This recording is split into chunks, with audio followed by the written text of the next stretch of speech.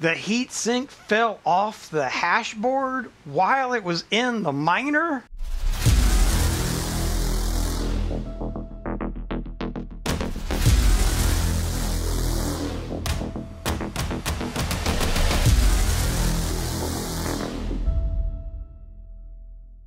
Hey there, welcome back to the channel. I'm Brian, and on this channel we try to fix S17 hashboards. Eventually one of these days I'll get into the S19 series, but for now everything's about the S17 series. And today, really, the heatsink fell off the hashboard when I pulled this board out of the miner.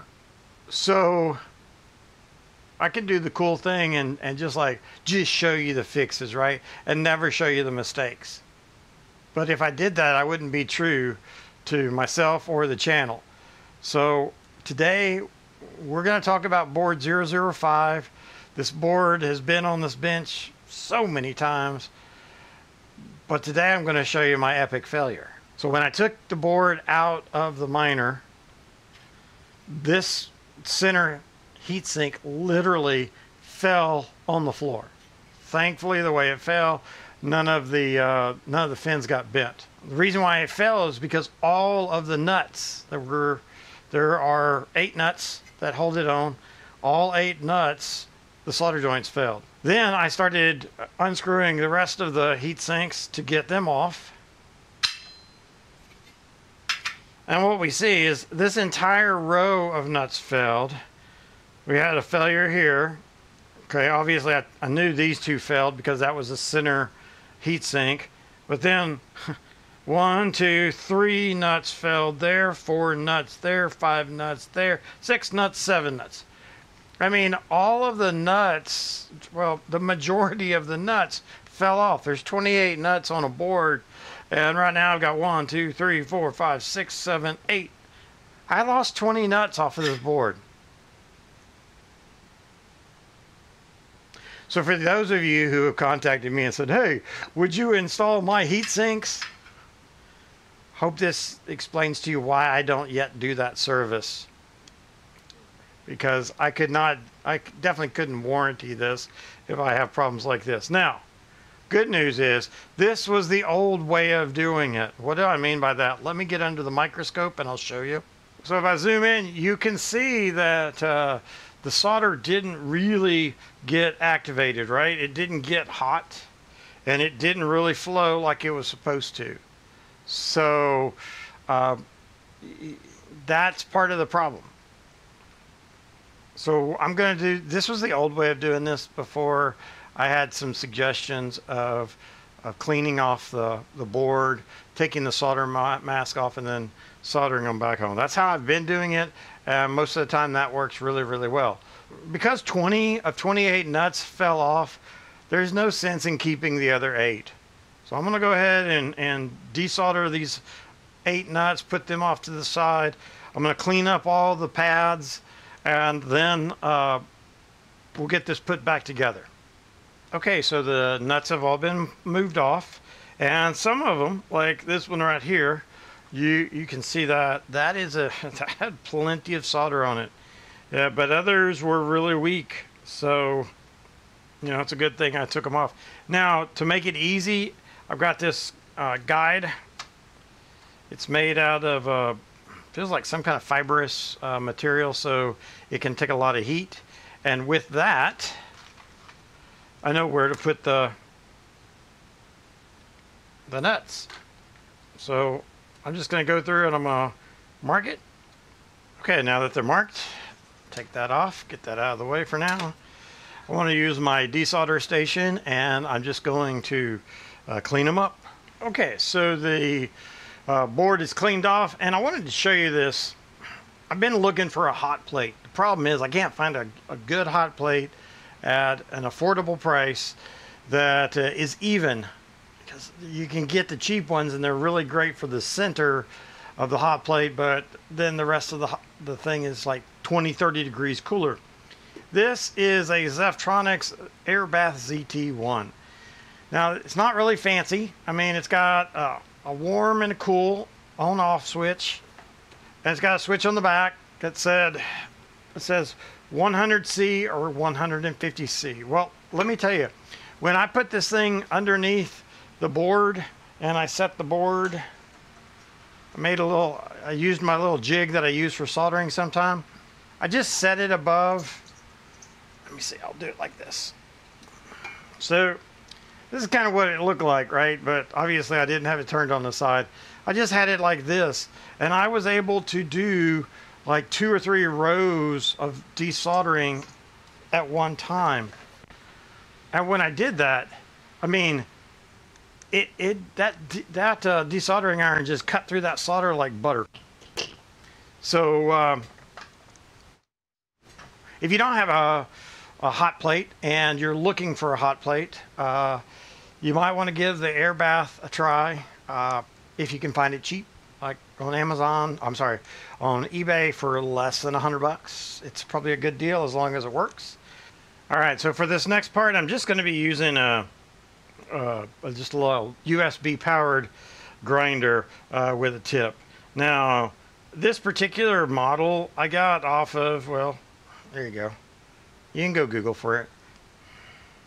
Not everything I've bought there is great, so this works pretty good. I cannot complain about this. The tips seem to hold up well, and it recharges fast.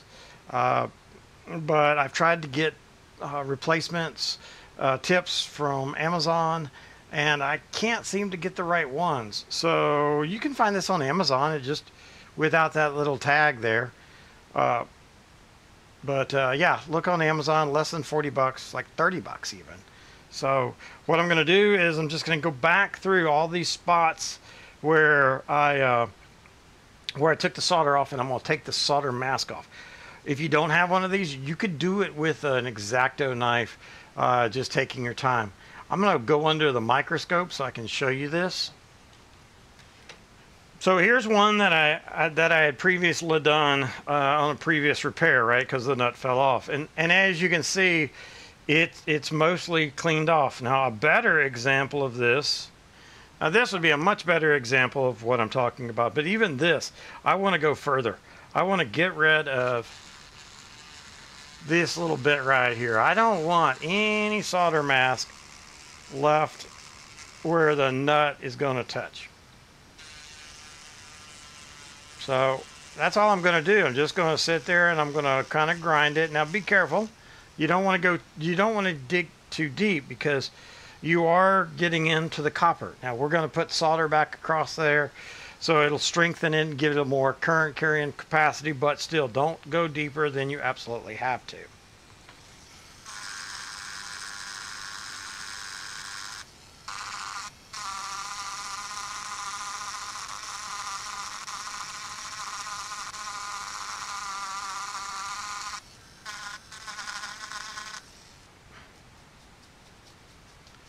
Clean that off a bit, and then I will come back and tin all these pads up with leaded solder, and that way it'll be ready to take the nuts.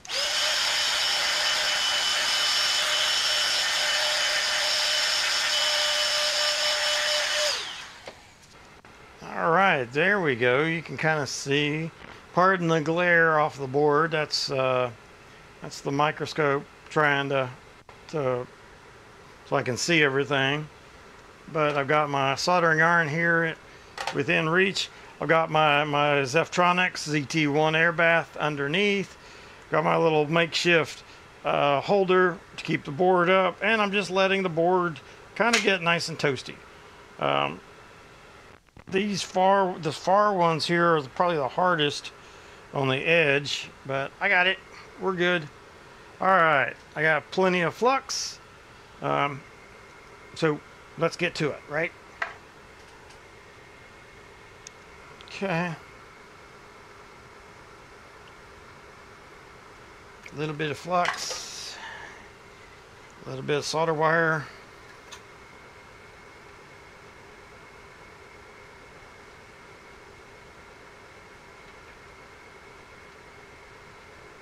Just like that. I just want to get it nice and tinned.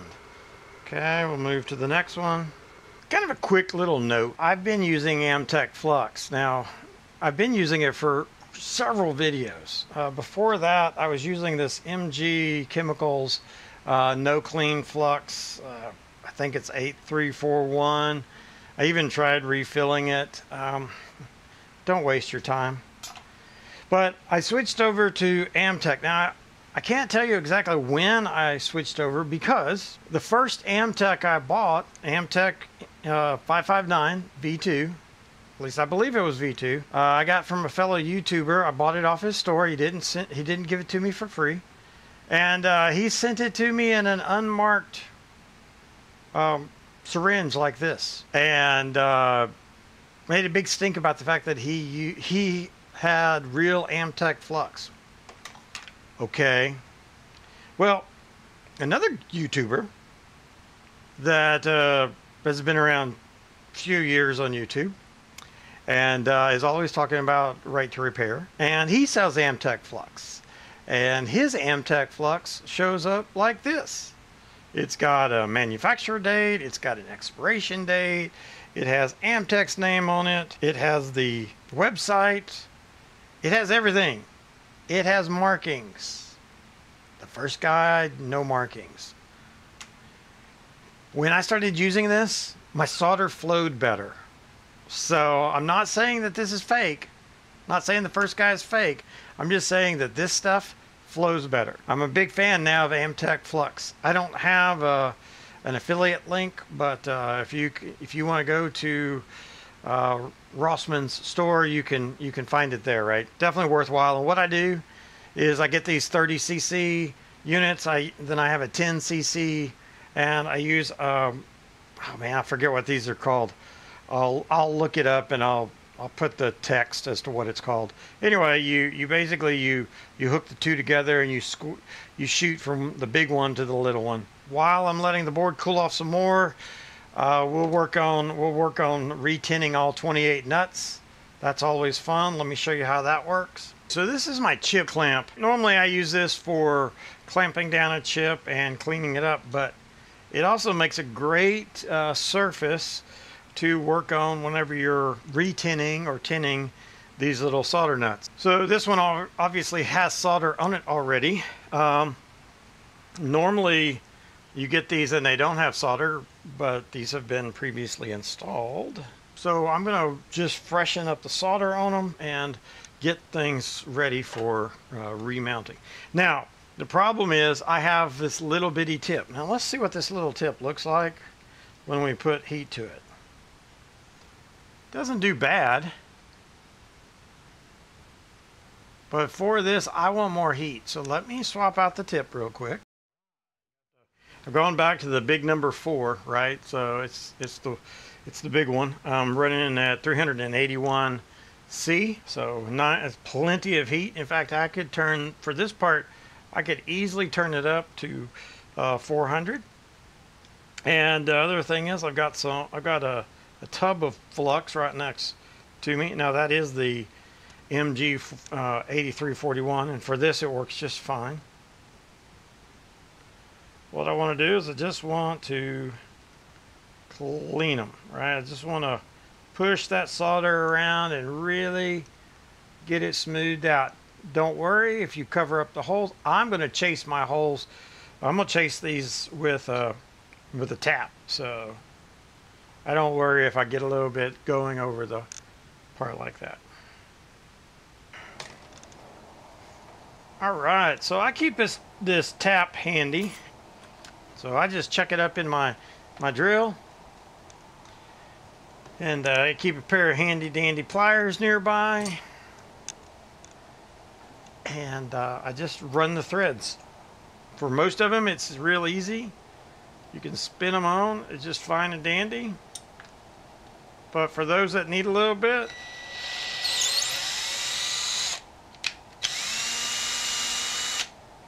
just like that. Here, I'll put it. Here we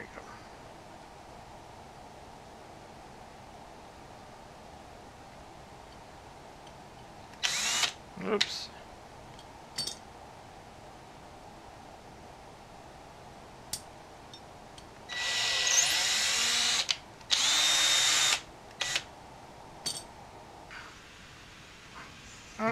so it looks like I've got my board.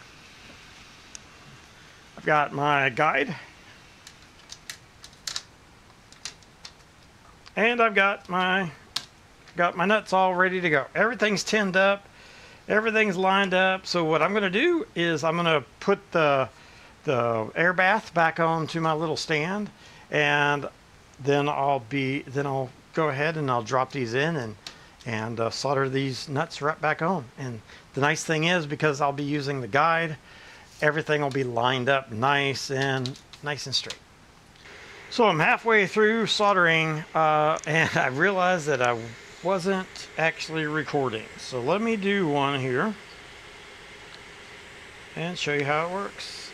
I've got the jig. I've got it pre-tinned on the board. My nut, heating up my nut.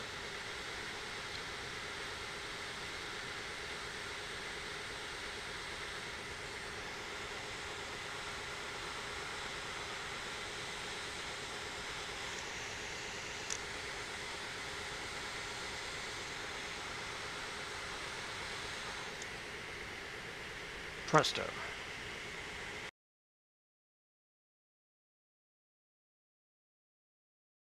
Okay, so we've got the board is dried off.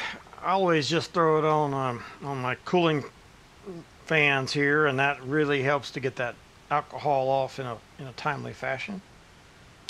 Took the time to go get some water while I was waiting for things to dry. So let's find out what we've got. Do we have 65 chips? Because maybe we don't, because since the heatsink fell off, maybe we've got some chip damage. Let's find out what we have. Okay.